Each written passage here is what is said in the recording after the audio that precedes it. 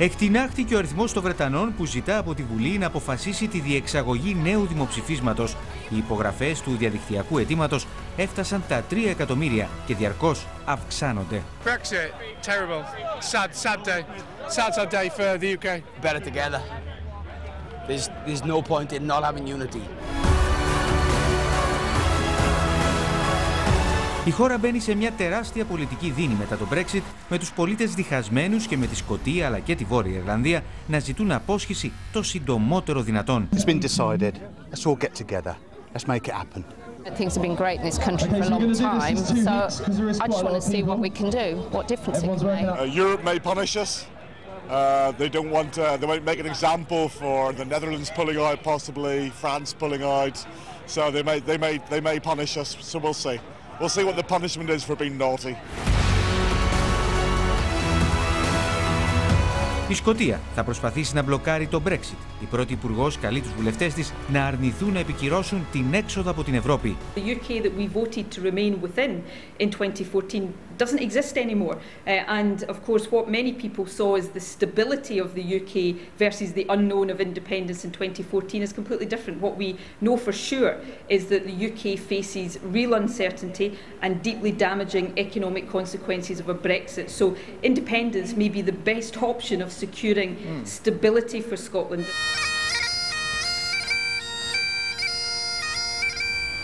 Το 52% των Σκοτσέζων τάσεται υπέρ της ανεξαρτησίας της Σκωτίας, σύμφωνα με δημοσκόπηση των Sunday Times. I'd probably vote to go independent, yeah.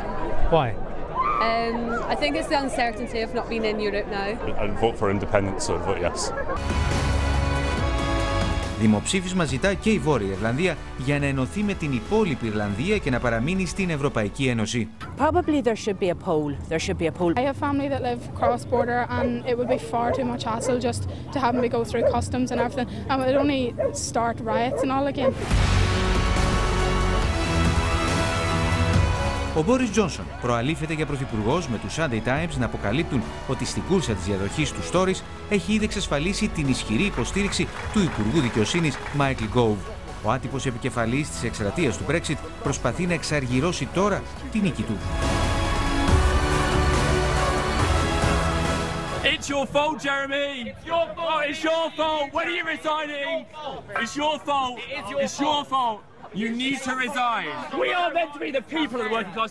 We're mobilizing the working class. Ο ηγέτης των εργατικών, Τζέρεμι Κόρμπιν, δέχεται λεκτική επίθεση από οπαδό του κόμματός του. Ο ίδιος διαμηνύει ότι δεν πρόκειται να παραιτηθεί. Καθαίρεσε μάλιστα τον σκιώδη υπουργό εξωτερικών Χίλαρι Μπεν, ο οποίος είχε ξεκινήσει εκστρατεία εναντίον του. I told Jeremy Corbyn last night that I no longer had confidence in his leadership and he dismissed me from the shadow cabinet. And I want to thank him for having given me the chance to serve our party. Ο χορός των παραιτήσεων άρχισε ήδη.